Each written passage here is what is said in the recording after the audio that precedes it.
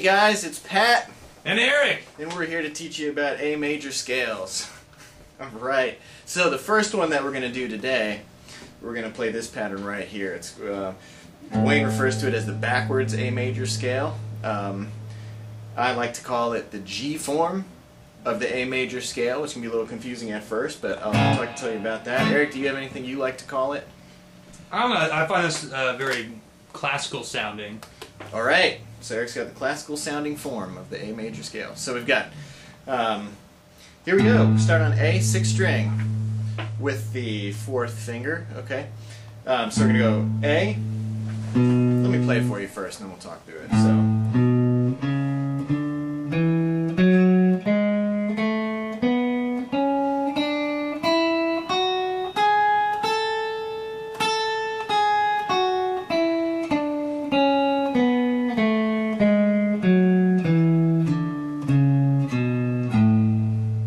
So there we are. And this also mirrors kind of a G bar chord. Hopefully you'll never have to use one of these in your life. But it's nice to see that it's there. Okay, it looks like a G chord. Shift it up. Okay, don't worry about getting your fingers around that just yet. Let's do the A scale. So here we go. I'll talk you through it note by note. And then you're going to want to get somebody, or maybe you can do this yourself, to just draw a picture out and see kind of a map of it so that you know what it looks like and you can kind of see the pattern in your head. I know I think a lot of guitar players are kind of visually oriented, and we see these patterns on our fretboards. It's almost like all the correct frets, after you practice enough, kind of light up, and you just know which ones to hit. So here we go with A, 5th fret, 4th finger. We're going to play B, 5th string, 2nd fret, 1st finger. C sharp, 3rd finger, 4th fret. D, now we're back to 5th fret, 4th finger. Now we're going to jump to the 4th string. Right here, 1st fret, 1st finger, 2nd fret. Getting my numbers mixed up. 3rd finger, 4th fret. Okay. Now this is where it gets a little tricky. We actually have to reach back to grab the 1st fret of the 3rd string to get that G sharp there. Okay. 2nd finger. Now we're actually kind of back in 1st position for a second. 4th finger, 3rd string, 4th fret. Now we shift back up. Grab the 2nd fret, 2nd string with the 1st finger. D here, 2nd finger, 3rd fret. E here, 4th finger, 5th fret.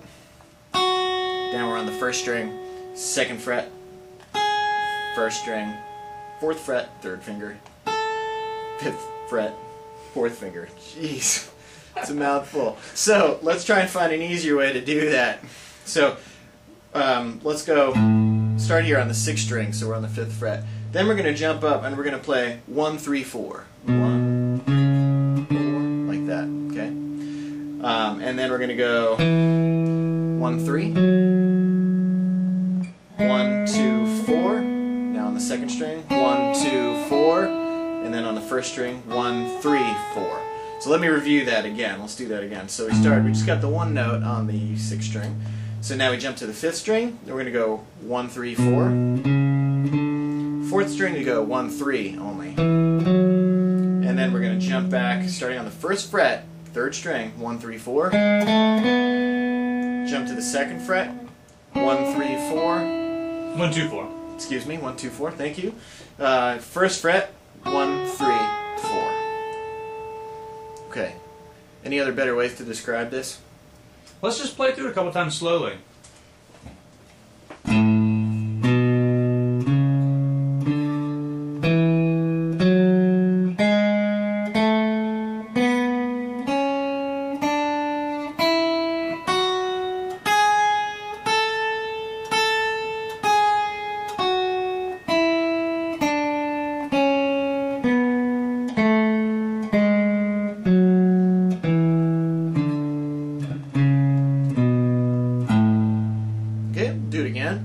This time I'll give you finger numbers as we go. So we have 4, and then we're going to do 1, 3, 4, 1 and 3, 1, 2 and 4, 1, 2 and 4,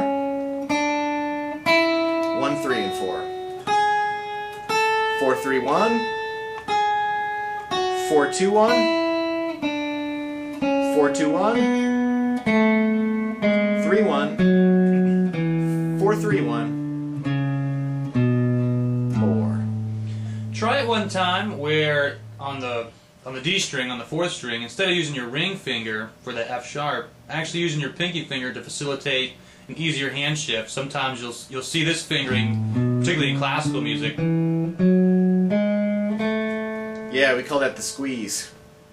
Okay, so we're here in 2nd position. We get all the way up to here. Now it's time. The next string, we're going to have to reach back here to play the 1st fret. So what Eric's talking about is basically squeezing in just a little bit, grabbing that 4th fret now with the 4th finger, and now it's a little. You can expand the hand back out, and now you're kind of like right back into 1st position. Just kind of squeeze again on the way back up. So one more time with the squeeze fingering. Here it comes, squeeze. Squeeze again.